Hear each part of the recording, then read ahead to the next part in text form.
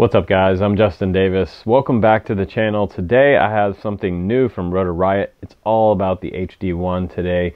This is a 5-inch quad frame with 5mm arms. They are replaceable, super beastie arms, true X design, classic long body type of frame, which is nice because the DJI digital unit sits on the very back right here. You have access to your HD SD card back here. You're going to use a 32 gigabyte up to like SanDisk Extreme Plus type cards work the best in this unit so far, and you have enough space to get your battery mounted on top with the super beastie Hot Dog FPV strap that I have here. So thanks out to Hot Dog FPV for giving that to me for free at the West Coast Throwdown. That was super nice. And it has enough bed up front to be able to ride a GoPro on there. So guys that want to run 4K video or 2.7 at say 60p, you can do that up front with a GoPro mount. You do have your HD camera right up front here, traditional design, kind of just barely poking out the front of the frame with a TPU sidewall type of mount. And I'm running all of the top gear on here today. I have the newest plug-and-play flight controller system from Holybro. It is the Kakoot in conjunction with the new Teco ESCs that can go up to 6S. So this is a beast, but I have it set up to 4S today with the new Ladrib motors. These are pretty nice. They have silver windings inside the stator, which I like a lot. It's different than the copper coils I'm used to seeing, and it has a nice rose gold type of motor bell on the outside with drib, hype train, and we have 2650 kV motors on this baby. So it's all ready to go, even with some glow-in-the-dark props on there. And I have my DJI goggles back here with my left-hand polarized circular antennas on here. And we're also going to test out this week the new Video Aerial Systems Cyclops. This mounts on the front right here and gives me that beastie qav-r setup. So super cool. We're going to get rid of all these older antennas. However, in the past couple weeks, testing out the Lumineer AX2 series antennas, this tall long range one, I have to put some links down below for you guys to grab and try out some of these, because they do have really nice penetration through like close up type of freestyle setups. If you're flying close proximity, it's really nice. Now this is the type of quad that I feel like I can really put it in there, and I've been talking about this to a lot of my friends on Facebook and online recently. Ben Formals, we're talking the other day, and I mentioned that with this type of HD setup with the DJI goggles, I find myself taking more chances. And well, why? Number one, I have a beastie quad here that I know I can send it and put it in there pretty close to trees and obstacles and gaps and things, and really put a lot of speed into this quad on 4S. But having HD and being able to see where I'm going for the first time, see individual branches, leaves, you can see smaller gaps, and it seems like flying HD is going to push you to be an even better pilot. Whereas I was skeptical before, now I feel like I'm actually progressing to different levels. And I told my friend that I was flying at the farm the other day that I was going to do one more pack, and I was just going to go do a nice kind of mild type of flight. I was just going to go out there and cruise. And about halfway through, I power looped the road with the tree tunnel. So yeah, you find yourself coming up with new ideas with these systems because you can see so good. If you come back around from a power loop, even over a top of a huge tree cluster, you can really spot that opening to go back down under the trees. And once you come back down under on 700 milliwatt, you're not going to lose it, which is great. It's just a mild, slight bit of breakup, and then you just blast through there. So it's a lot of fun to fly this one. The HD1 is a super freestyle beast, and this one's around $45. And the drib motors, I believe those are around $20 to $25. I'll have to put some links down below for you guys to check this out. But it has all the bells and whistles on here with the TPU back mount for your DJI antennas coming off the back right there. And it's a really nice sort of classic traditional X-frame long body design with the optional GoPro mount up front. I think it's a pretty cool design. So let's go ahead and take this one out to my friend's farm out in the beautiful Oregon mountains and do some freestyle with this system, and then we'll come back into the studio. We'll do a little closer look at this frame, and I'll show you what they include. Here we go.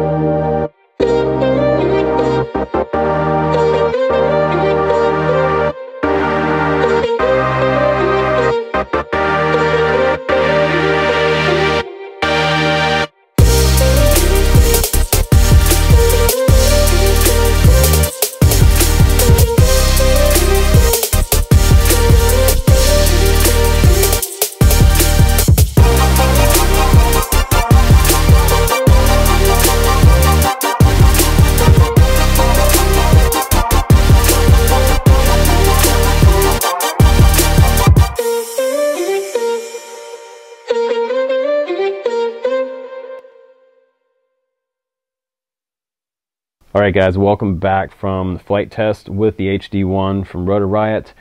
If you'd like to, you can stick around for a quick overview of this frame and you can check it out a little bit closer up in detail. I have to say that I have a pretty good experience now building a lot of different types of HD quads for you guys. I've built 3 different iFlight ones. The DC3, I have the newest larger frame that they released with the dead cat setup up front. We're going to try that one out coming up on the channel as well. The Mega V was super cool because I could get in there and get in the skate park without killing somebody with the props and having prop guards. But this is a whole different twist on those quads, and even the Flynoceros, for example. The Flynoceros is just gigantic, whereas this one is just a little smaller and super beastie as far as their carbon thickness choice. I think that having the 5mm carbon arms on a freestyle quad is great. I did have a few mild crashes with it, didn't have any damage with it out there. If you were to hit a tree with this one, I think it would survive a tree hit. I did land it in one branch and I didn't even break any props. I chewed up some props out there, but I came back with a quad intact, which is great. Didn't break any of the motors on here as well either. And I gotta say, if you have not seen Hot Dog FPV straps, you gotta go check out Hot Dog FPV. Mostly I'm here to talk about the HD1 frame, and first off, I said that I liked that it was a traditional long body frame, mainly because when I'm doing these type of builds, I want to feel like everything is not crammed, and that's the most important thing to me, to feel that stuff can fit in here without being right on top of each other, and that's really, really important. So I have my camera up front, my receiver right there, the Teco ESCs down here, and the flight controller up top, and I have my capacitor resting just above the flight controller with a little piece of VHB underneath it to kind of give it just a little bit of dampening in between there so it's not kind of cracking on top of my gyro. And I have a plug-and-play version of that flight controller, which is nice because they give you 2 extra cables in the box and it just plugs into the unit. You don't have to solder up all the wires to it, which is really convenient for you if you're doing this build. Also in the very back, I used a couple of their risers back here, and I have a whole drawer full of these, but I use these sometimes when I need some extra padding in there, and you can get a full-size riser in here without this unit touching the very top, and it keeps it elevated from the power connector down here. So you can run your XT60 cables out the side right here like I have, and I just kind of zip tied them off to the strap so that they don't come out into the props right here while I'm flying. And this is a pretty easy setup. And also I'd recommend maybe putting another zip tie down here just to make sure that you don't pull on this cable at all if your battery flies off. So one down here across the arm in this cable to keep it stationary, and then one up here on the top of this strap, whatever type of strap you're using, just to keep it vertical, and so it doesn't kind of give any slack out here and cut your power source. Now I also like that they have the TPU mount in the back. This was fairly easy to set up, and having it higher back here actually makes it easier to plug in these MMCX connectors and to just barely stick out the end of the TPU mount. So that was easy to set up. It was easy to add this on there, and tie on is nice because I can slide it forwards and backwards, and when I'm ready to fly, this protects my SD card by keeping it locked in there just like that, because this doesn't have any kind of lock here. If you have a hard crash, this could pop out and you might lose it. But again, I think that the carbon fiber is really nice looking here. You can see that they have a nice polish on this carbon. It doesn't look dusty or cheap. It actually looks like a nice quality carbon fiber. It's not real super cheap China carbon, which is great. And one other thing that I have to mention is that if you buy the Drib motors, the nuts that the bolts that come along with it, they're not quite long enough to accommodate this 5-inch frame. So you need to source some other motor nuts that are just going to be a millimeter or two longer so that you can get a proper mount setup, because otherwise what happens is they're not going to be long enough to really get up inside that motor base, or if you choose some that are too long, they're going to stick up into those coils, and if you touch the coils inside there, you guys all know what happens there. That one is super close right there. So each of these motors kind of have that part that sticks down right here, and I had to push some of that back up so that it was clear and free of any of my bolts sticking up there. So very important that you don't touch any of those with your mounting bolts. But I like the fact that the Drib motors do have that sort of silver coil inside. Looks really nice. And again, that sort of rose gold look looks pretty sweet on those motors. Very nice looking motor. And also fairly powerful.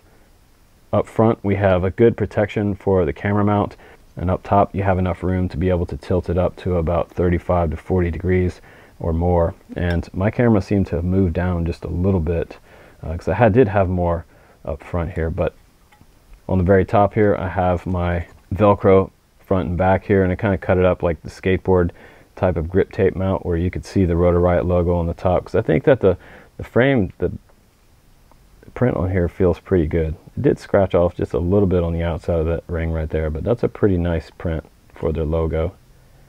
That's always a pretty cool logo to have exposed, and I like that skateboard grip tape look there. But let's go ahead and give some final thoughts about this frame, and I'll send you guys on your way. And as always, I appreciate you guys watching my reviews.